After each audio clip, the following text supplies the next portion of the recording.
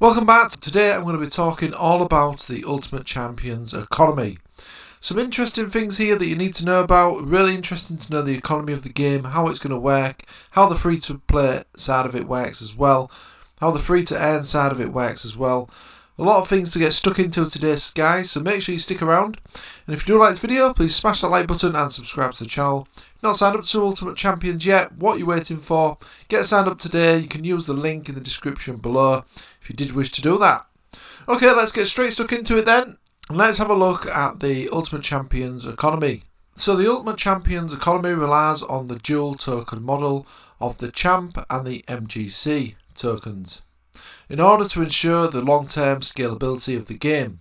So the Ultimate Champion token is the main utility token used across Ultimate Champions. The demand of the Champ will be positively correlated to the success of the game. So the Champ token is the one that you can see on the left. It's the gold coloured token. The MGC, or Manager Contracts, is the Ultimate Champions reward payout token. Initially, it will only be used in the Ultimate Champions in order to power the free-to-earn player experience. So this is the green token that you can see on the right of the screen. So Ultimate Champions is a free-to-earn game. Users can play the game, have fun and start earning digital assets without spending any fiat or digital currency. By playing the game rigorously and performing well, users will start earning rewards that have real value in an open economy. Cards, also known as NFTs, that can be traded, and tokens, of course the MGC and Champ tokens. This makes it a real free-to-earn game where you can play for free and earn for real.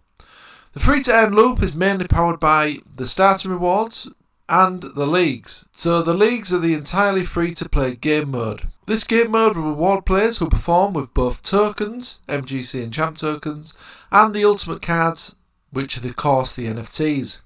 Tokens can then be used to purchase ultimate cards through the marketplace. Once the player acquired an NFT card via rewards directly or in a pack, he can then permanently access the extended play to earn loop, as you can see on screen. So the extended play to earn loop is designed to create additional ways to use your cards as well as increase the user gains over time. Tournaments with multiple divisions that will grant increasingly better rewards, tokens and NFTs. Clash will grant rewards as players climb the ranks of the game mode.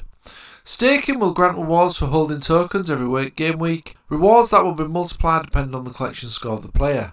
So where can you earn the manager contracts then? So you can earn this through the leagues and tournaments and Clash.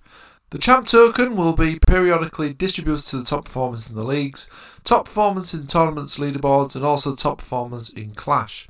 Selling cards in the marketplace will also grant you with the Champ token. So to win ultimate cards on Ultimate Champions, users will be able to earn new NFT cards across the different game modes in Ultimate Champions. Users can spend their MGC and Champ token rewards to purchase packs and grow their collection. As you can see, this play to earn loop looks beneficial to all parties involved, including obviously the creators of Ultimate Champions and us, the players of the game. So the economy to me looks really, the economy of the game to me in principle looks excellent. And I believe that Ultimate Champions has a bright future in the NFT blockchain gaming space. Okay, that was all from me today. If you did like this video, smash that like button and subscribe to the channel. And if you've not signed up to Ultimate Champions yet, there is a link in the description if you did wish to do that today. Okay guys, thanks for watching and I'll see you again soon.